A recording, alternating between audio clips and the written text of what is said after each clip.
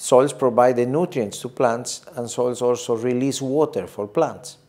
Most of the plants, of course, produce food, but also fuel, fiber, and also medicines. Therefore, that's one of the core elements, because soils is the foundation for producing food. But also, soils play other services, like for instance, soil is one of the biggest terrestrial pool of soil carbon. And soil carbon plays a fundamental role on climate change, which is a very important issue in this millennium. Soils also constitute one fundamental element in terms of biodiversity, because it hosts one of the biggest reservoirs of biodiversity.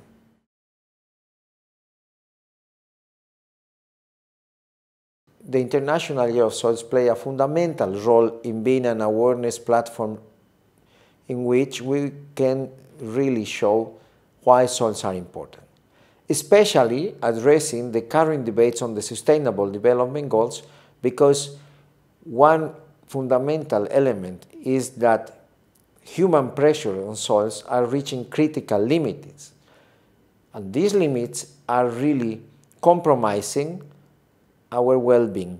If we try to relate soils with the fundamental current debate on the Sustainable Development Goals, we believe that if soils are not considered as part of the Sustainable Development Goals, we will never be able to achieve all of these goals. For instance, one of the key goals, Sustainable Development Goals, is the poverty eradication.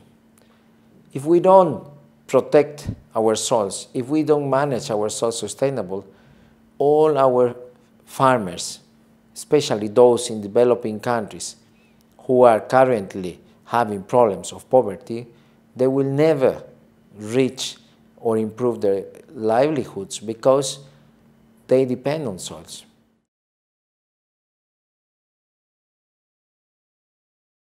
We need to invest our resources, financial resources, so that we can support soil users and we can implement soil conservation, soil management, and soil restoration programs globally, so that we can reverse this negative trend.